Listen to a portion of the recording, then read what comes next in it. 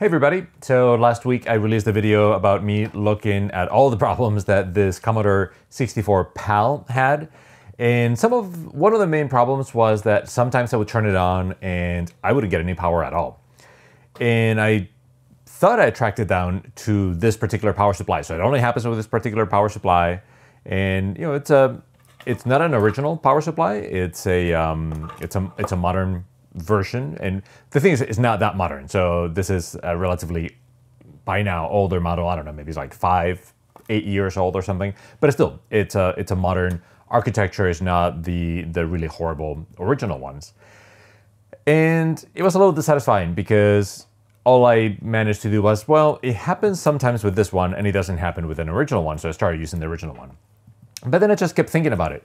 So this is actually a power supply. This is the one that is manufactured in Poland.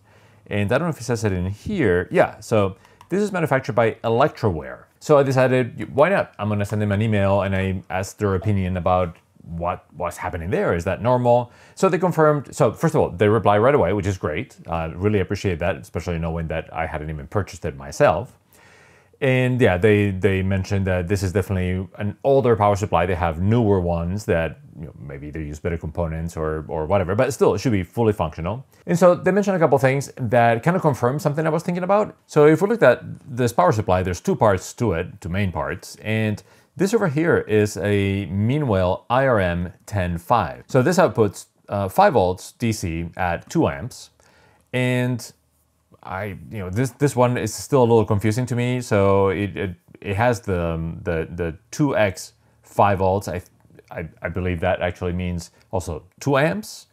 But then it also has 9 volts in here. So I'm just gonna assume that this outputs the 9 volts AC, which is probably more like 11 volts AC. Because this should be able to do all of it itself. The input to the Noel is, oh yeah, look, the input of the Noel is all the way from 100 to 240 volt AC. So you could use this both in a European and US power supply, which is really cool. So I'm not exactly sure how, I haven't even taken it out. I don't want to remove the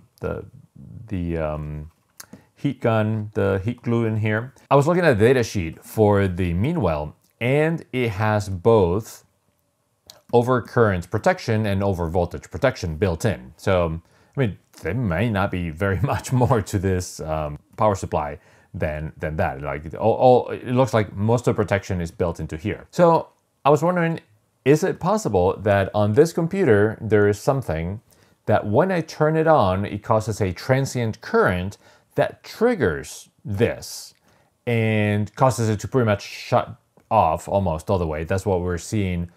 When I was getting no light on the LED, we were measuring 0.7 volts on what was supposed to be a 5 volts rail. So maybe there is something, and if so, the first thing that comes to mind is the capacitors related to the power supply, or to the power input. So I wanted to see if today we can explore that. Maybe we can measure some of that, and I would love to hook up the oscilloscope and maybe see a spike of the current. I don't know if we're going to be able to capture that or not. And if so, we can take it from there. We can measure capacitors. I don't have any replacement ones because those are those big chunky ones for high voltage. But I have other boards that will probably have it in better condition. So anyway, I'm just getting ahead of myself. Let's just see if we manage to capture some of the times that I turn it on and we get no voltage on the oscilloscope. So the easiest place for this to grab 5 volts is just going to use one of the LED leads and then ground directly to the heatsink because everything is nicely connected. And I have this already plugged in, so we see a green LED there. And I need to change the oscilloscope.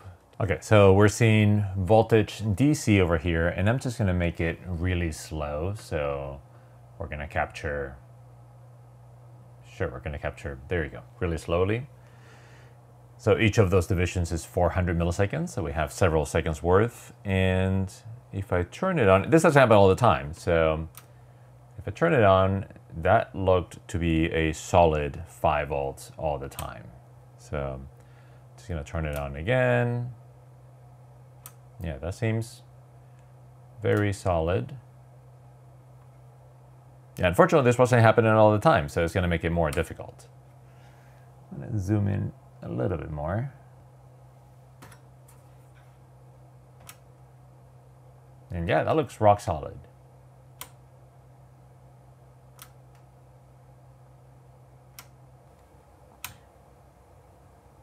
Yeah, that seems fine. There you go. So for a bit, the voltage stayed really low. And first there was a little spike. So now I'm really curious to see if this is because of a current problem.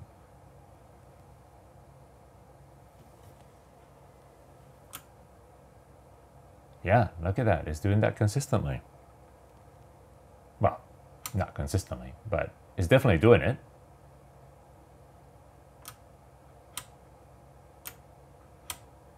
Let me put a cartridge, see if that happens even more.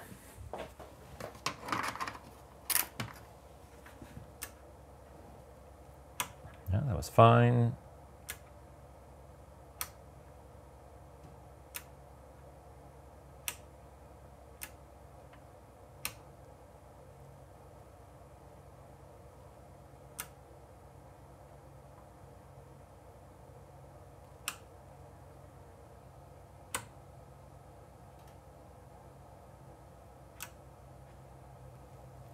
So now, unfortunately, it's working most of the time. And it is true that other times I had turned it on, I didn't see the light come on at first, and then it came on. So that's exactly what we just saw there. There was like about a second delay. It's just that sometimes it doesn't come on at all.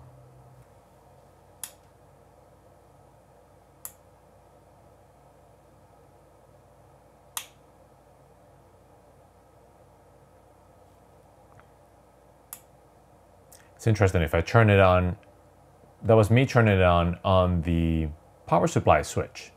And the voltage off is a little different, and the voltage on has that little step. But if I do it on the Commodore 64 itself, yeah, it's a little different there. And that is instant, which makes sense. The power supply is already turned on and outputting that voltage. Whatever capacitors it has are fully charged already.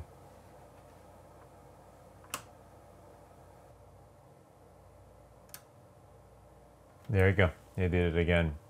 But this time it doesn't stay at 0.7 volts all the time like it did last time. I'm not sure why.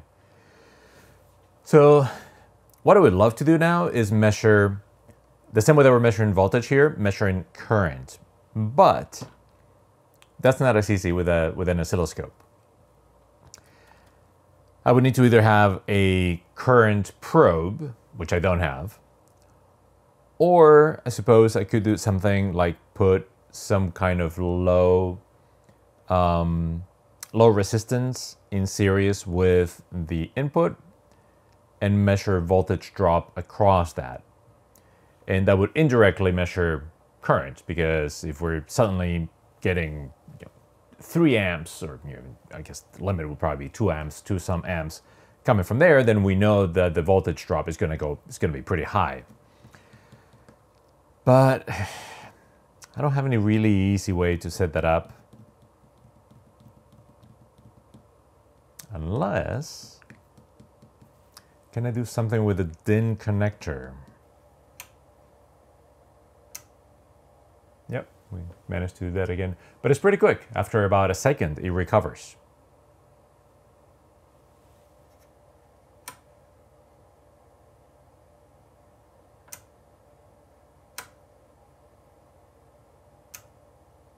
Yep. So it's interesting that it's happening more now. Maybe it just needs to be warmed up. And then when it's warmed up, it happens more.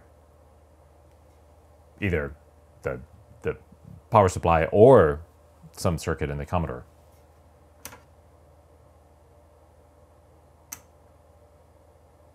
It's pretty consistent too. It's about what, three divisions right there. 3 times 2, so yeah, 500, 600 milliseconds. So half a second.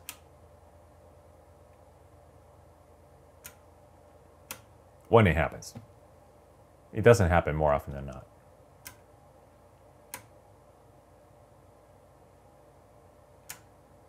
Yep, there you go. Yeah, I think that's exactly half a second. All right, so I just made this horrible contraption. I'm gonna test it first. So the idea is that this is just a pass through of the 9 volts AC in yellow, ground, and then 5 volts DC are going through here, and I'll be able to put the oscilloscope here and measure voltage drop across that resistor. I chose something very small, like 10 ohms. Maybe that's too little, I don't know. I've never done this before, so this is all in theory. But before I plug it in, I just want to make sure that we are getting the right values. So this is an example of when having these kind of helping tools helps, even if it's not for soldering, if it's just for holding some awkward cables in place.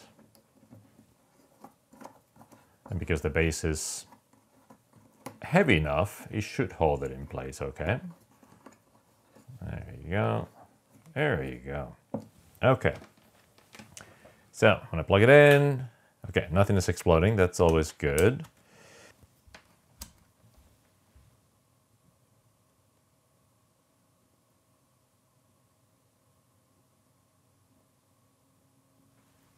Okay, so the AC voltage is fine. The DC voltage of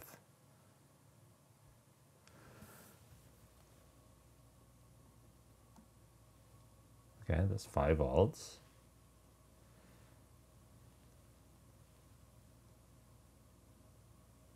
Oh yeah, it is 5 volts. I just wasn't holding it correctly. Okay.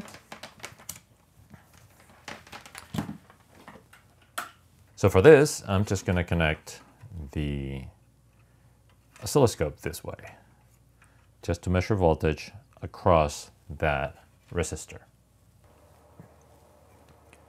Okay. Right, so I have it backwards. So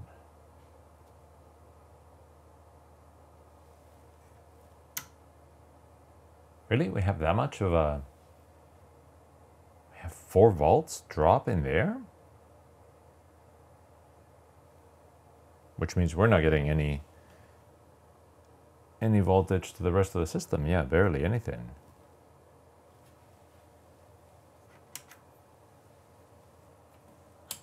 All right, so the way to hook this up is to have one of the oscilloscope probes on one side of the resistor and the other one on the other side. And for now, I'll just display them both. Eventually, we can do a difference between the two of them, and that will show us exactly if there are any variations, any spikes, anything like that.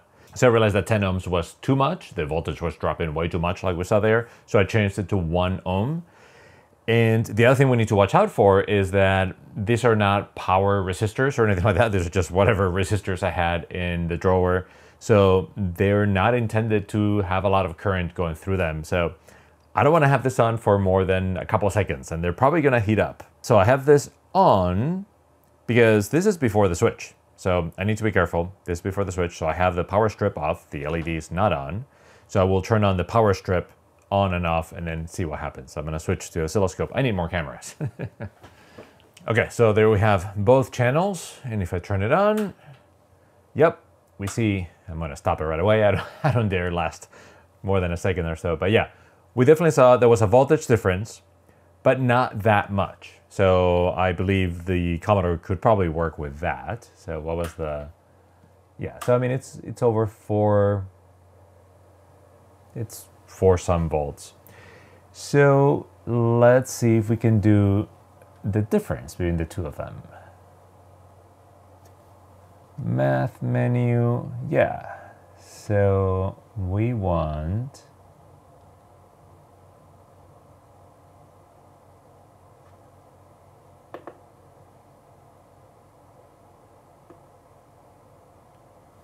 (1 minus 2). There we go. Okay, so we get to see all 3 of them.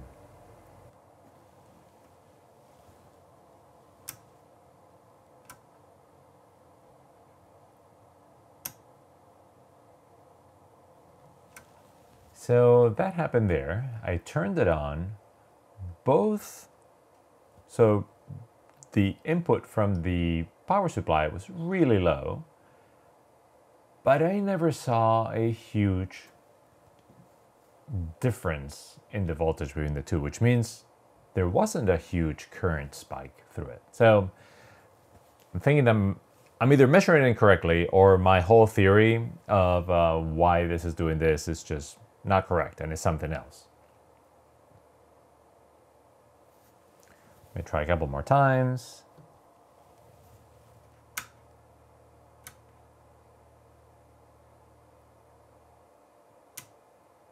Yep, so same thing in there.